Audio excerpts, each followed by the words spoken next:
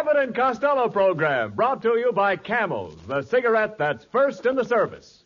Camels stay fresh because they're packed to go around the world. Listen to the music of Freddie Rich and his orchestra, the songs of Connie Haynes, Billy Gray as Little Matilda, Cliff Nazaro, tonight's guest, the lovely Paramount star Miss Veronica Lake, and starring Bud Abbott and Lou Costello.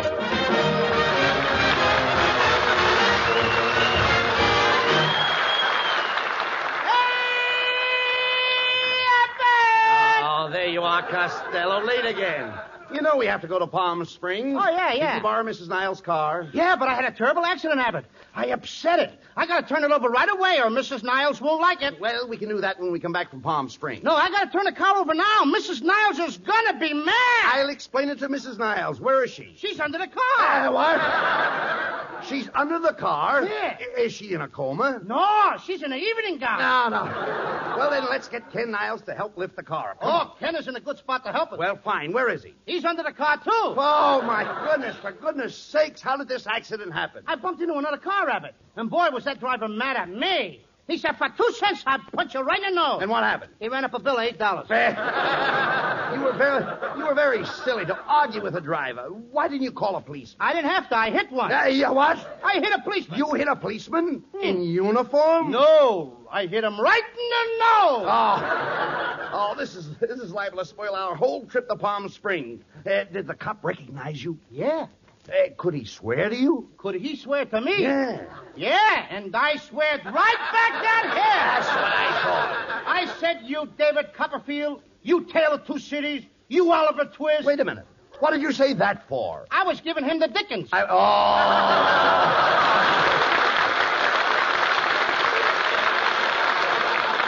This is a fine thing. Now I have to straighten him out with a policeman. Where is he? He's under the car, too. Oh, my God.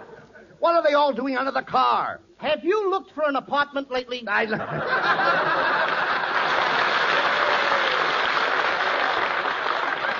minute. Here comes Mr. and Mrs. Niles. Better beat it, Costello. Oh, no, you don't. You fat-headed, flabby, car-flipping fool. Oh, do you realize you left me out there under the car holding up the rumble seats? What a line, holding up the rumble sheet. I could spoil the whole network right here, but I won't. Don't stand there like an idiot. What have you got to say? Good morning, Mrs. Niles. Don't good morning me. Good night, Mrs. Niles. That day went fast, didn't it? Costello, why did you leave Mrs. Niles under the back seat of that car? Isn't that where they always keep the crank? Now, just a minute, you worm. Don't try to wiggle out of this. What about me? Look at my suit. I'm a mess. Without looking at your suit, you're a mess. But look at the spots all over my suit. All right, throw the suit away and wear the spots. Costello, I've had enough. We're going out to get the policeman and sue you for damages. Damages? But Mrs. No, that's mine. Thank you.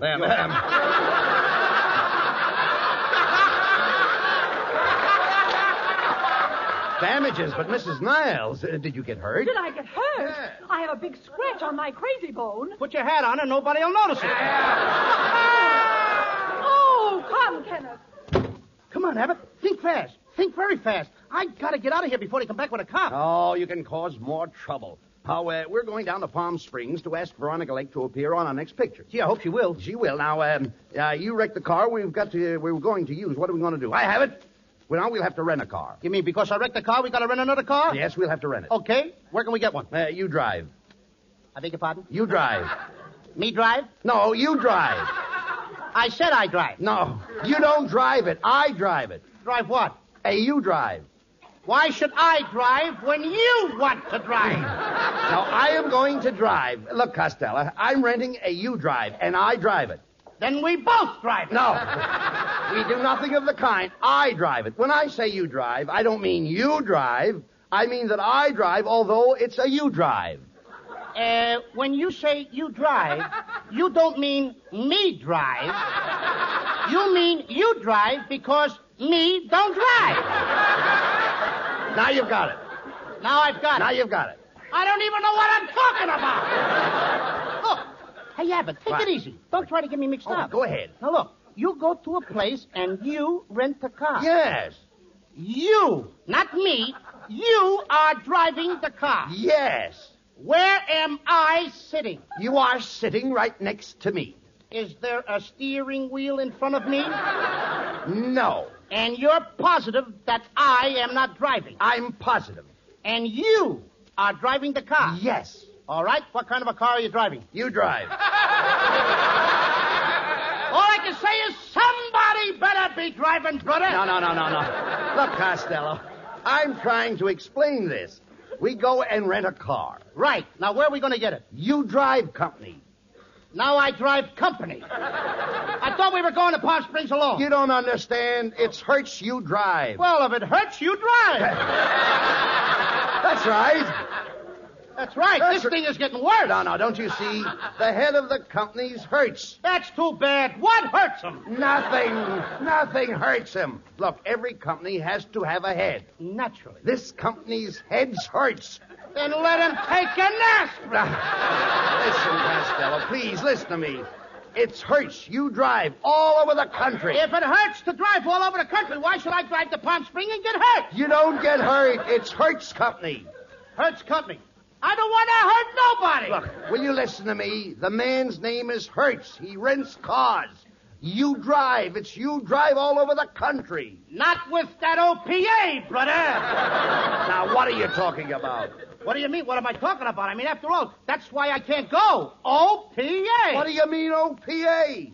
Well, I only got a puny A card. Oh, get out of here.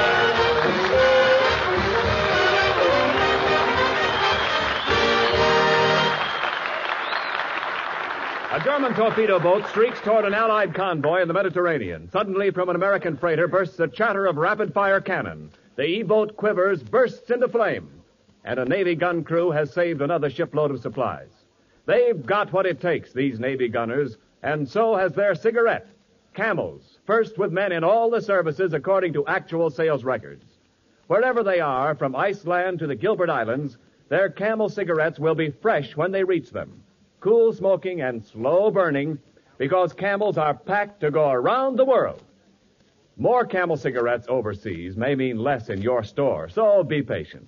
If you can't buy Camels today, try tomorrow. Remember, when you get Camels, you always get more flavor, the result of expert blending of costlier tobaccos. Because Camel's tobacco standard is the same for soldier, for civilian, anywhere in the world.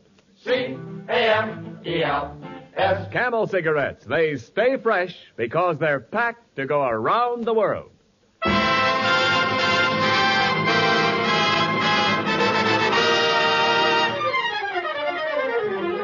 Freddie Rich plays the ever-popular Dancing in the Dark.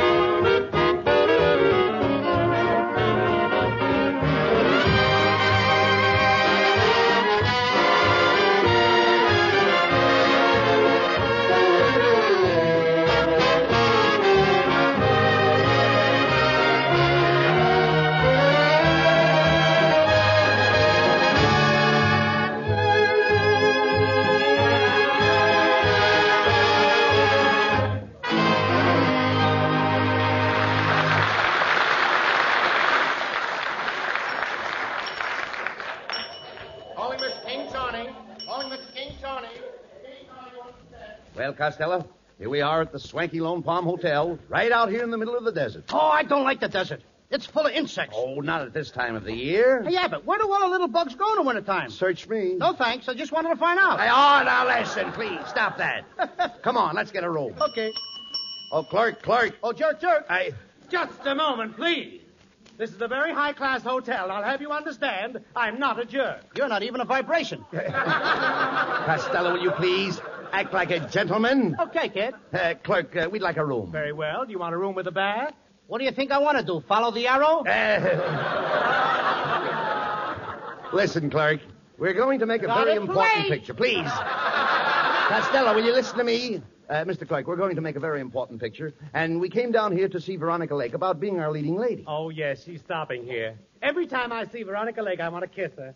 My mind says no, and my heart says yes. Well, what do you hear from your liver? Well, Mr. Costello, if you'll just sign the register, I'll have the boy show you to your suite. My what? Your suite. You're cute, too. Oh, come on, clerk. Now, what about the room? All right, Mr. Costello, I have a lovely room for you on the 10th floor. Here's the key, 1006. Now get going. Okay. Hey, clerk, I'd like to leave a call for 12 o'clock. Sorry, we're all out of 12 o'clock calls. Then call me twice at 6. Now listen, Costello, please. Will you take that key and get up to the 10th floor and into your room? Okay. See you later, Abbott. All right. Hello? Okay. Now listen, clerk. I want to meet Veronica Lake right away because, you see, 10th floor? 10th floor? Wait a minute. There's only one floor in this hotel. You haven't got 10th floor. Oh, good heavens, man, you're right. This is serious. Oh, Mr. Costello, there's no 10th floor. Come right down.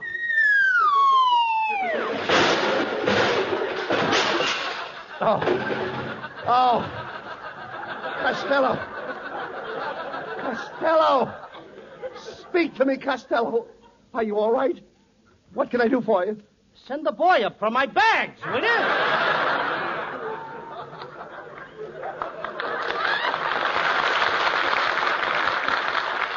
Hey, come on now, Abbott. Now, let's get out of this place now. Now, I've never been so humidity in all my life. Humidity? Yes, he humiditied me. Humidity?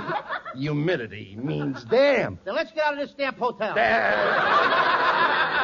You can't check out. You just checked in. Oh, it's a gypsy in me. No, never mind. Shut up. You can't leave here. Now, we've got to see Veronica Lake. Okay, but if I stay, I want a room right close to hers. Well, that's easily arranged. Miss Lake is in 104, and I'll put you in 105.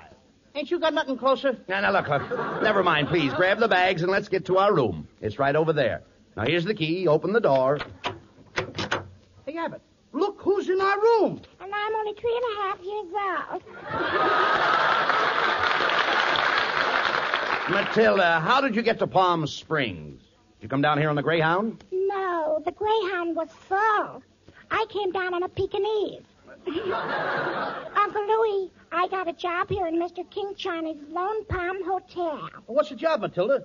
I'm chambermaid. I put lace curtains around all the mouse holes in the wall. Lace curtains around all the mice holes. Why do you do that? That attracts a higher class mice. Oh, come on, now get out of here. Now, listen, Costello, Hey, Abbott, What? That's Matilda knocking on the door again, just to bother me. I'm going to put her over my knee and paddle her. All right, you asked for it. Ow! Ow! I beg your pardon. I thought you was only 3.5 years old. Costello, it's Veronica Lake.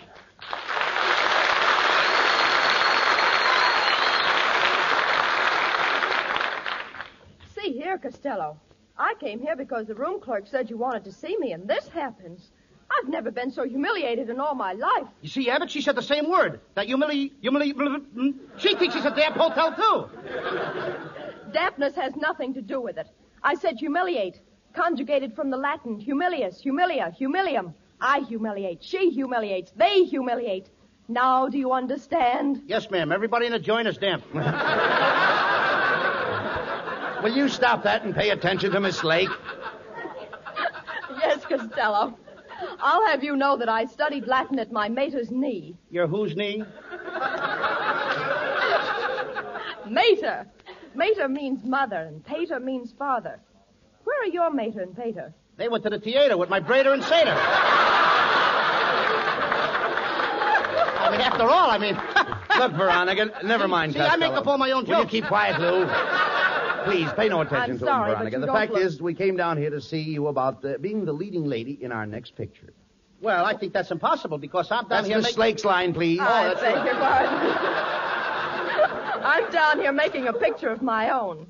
My director's waiting for me now out on the desert. I'd like to go with you. How do you get out there? On a jackass. Did you ever ride a jackass? No. Then you'd better get on to yourself. That's sort of a very, very snappy remark, ain't it? That's a funny joke. I think I'll try it on Abbott. Hey, Abbott! Now what do you want? Did you ever ride a jackass? No. Then hop on my back. Uh, Get off! Get off! Connie Haynes sings the lovely new ballad, My Heart Tells Me. My heart tells me this is just a fling. Yet you say our love means everything. Do you mean what you are saying? Or is this a little game you're playing? My heart tells me I will cry again. Lips that kiss like yours could lie again. If I'm fool enough to see this through, will I be sorry if I do? Should I believe my heart or you? My heart tells me I will cry again. Lips that kiss like yours could lie again. If I'm fool enough to see this through, will I be sorry if I do? Should I believe my heart or you?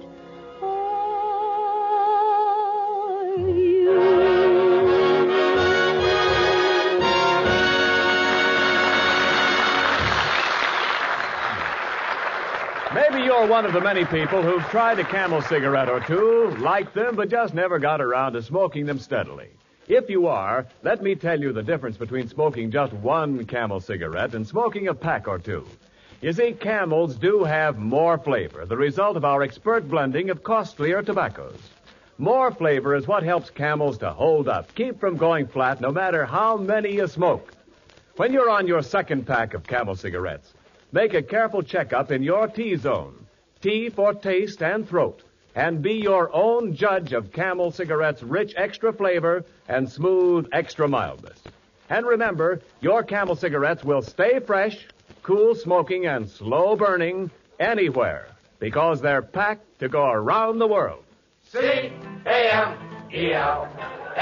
Camel cigarettes. They're first in the service. They've got what it takes.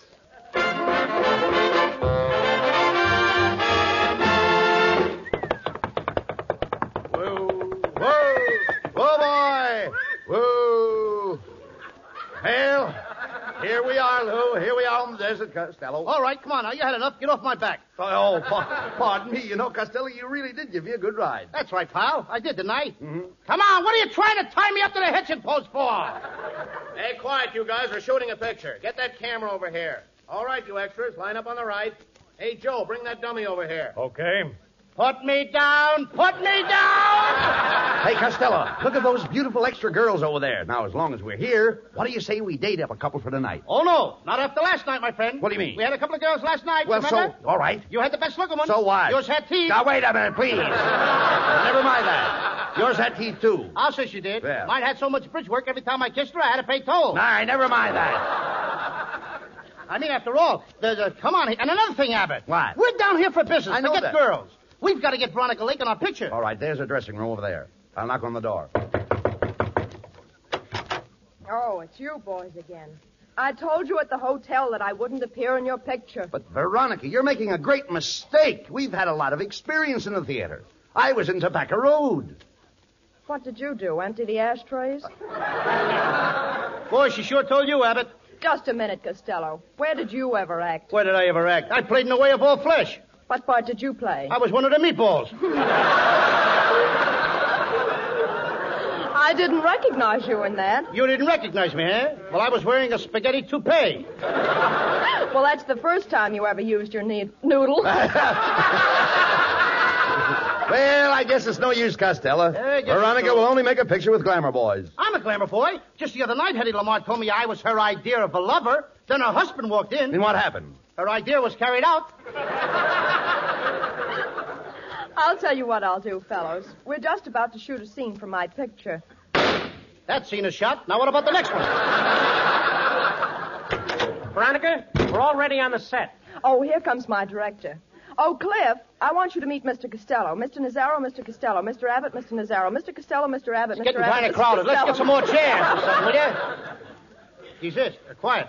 Cliff, can you use these two boys in our picture? Yes, I think so. I need a lover and a stuntman. I'm a lover. I'm stunted. Now, wait a minute, Abbott. You're no lover. Now, what do you mean? When I come on the screen, women sit up and notice me. Oh, yeah? The women who notice you are too old to sit up.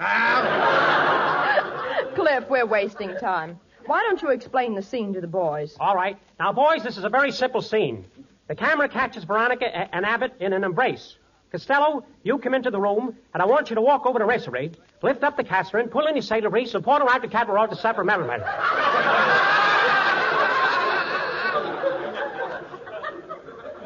How can Abbott do that to me? You don't stand for it. You grab Veronica in your arms and you say, Veronica, I'm on the surveillance by the way. And every time that I pull you see a little credit phrase, I want you to kill the freeze and not the bonafide.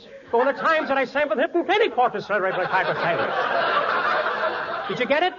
Yeah, I mean, you didn't say it.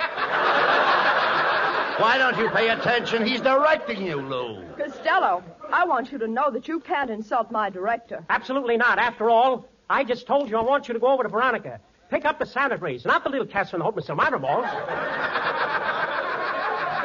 I want you to walk towards her. Put your arms, put that little Santa Breeze, pull it for the scenes, and squeeze his soda breeze. And I know what I'm saying. You and nobody else. There you go again, insulting him. I can't understand you. You can't understand me. Listen to him. What's the matter with you, Costello? Can't you take direction? Mr. Nazaro is a famous director. Yes. You mean to tell me you never saw Gorham with the Samadrons? Or for whom the bells toll the Samadrons get a penny paintings? I never saw them, but I saw Guadalcanal to dip.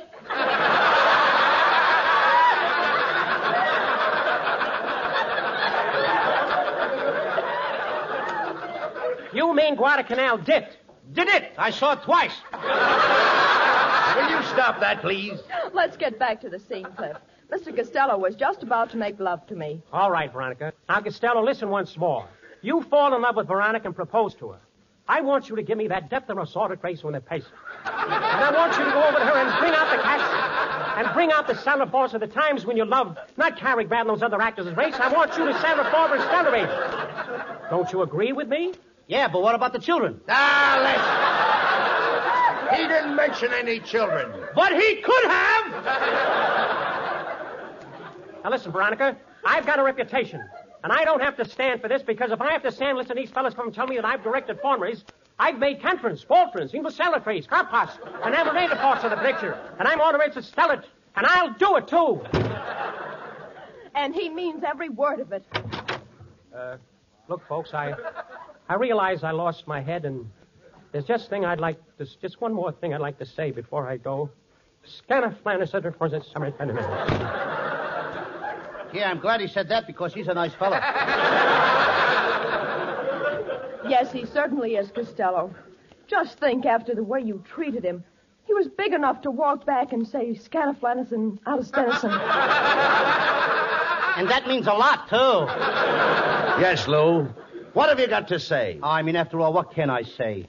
After the fellow was big enough to come back and say, Scanaflanis. Lou, if you hadn't been so frantic when he came into Throwlin and Clivisade, he wouldn't have been so pellucid. Pellucid? That's the one thing I didn't do to him, pellucid. I mean, what does he want from me? What does he want from you? Why, at this very moment, he might be outside gill-fending. No, not gill-fending. Who, Abbott? Abbott, come on. We haven't got a minute to lose. Where are we going? We're going outside and gill-fend with him. Get out of here!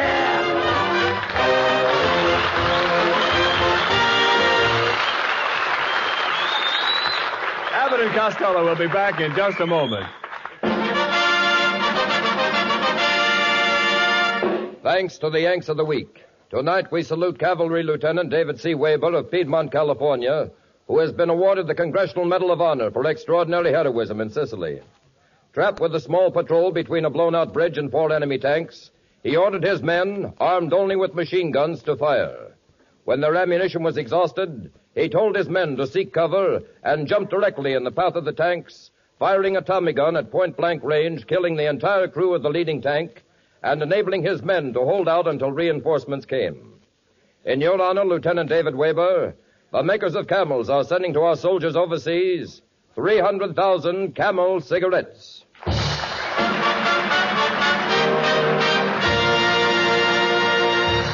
Each of the 4 Camel shows honors a Yank of the Week, sends 300,000 Camel cigarettes overseas, a total of more than 1 million Camels sent free each week. In this country, the traveling Camel caravans have thanked nearly 3.5 million Yanks with free shows and free Camels. Camel broadcasts go out to the United States 4 times a week, a shortwave to our men overseas and to South America. Listen Friday night to Jimmy Durante and Gary Moore. Saturday night to Bob Hawke in Thanks to the Yanks. Monday night to Blondie. And, of course, Thursday night, it's Abbott and Costello with their guest, Arthur Treacher. And now, here's Abbott and Costello with a final word. Thanks, Ken. Well, Costello, I'm certainly glad to be away from the Lone Palms Hotel in Palm Springs and all that trouble. That's right, Abbott. And I... Come in.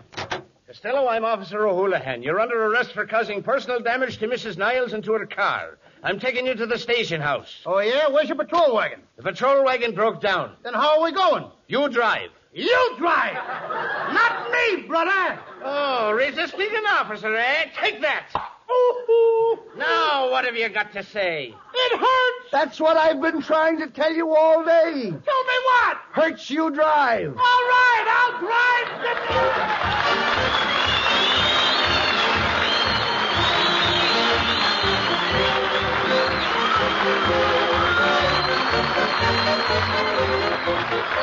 Tune in next week for another great Abbott and Costello show with our guest, Arthur Treacher. And remember, Camel cigarettes are first in the service. They've got what it takes. Camels stay fresh because they're packed to go around the world. Veronica Lake will soon be seen in the Paramount picture, Hour Before the Dawn. This is Ken Niles wishing you all a very pleasant good night from Hollywood.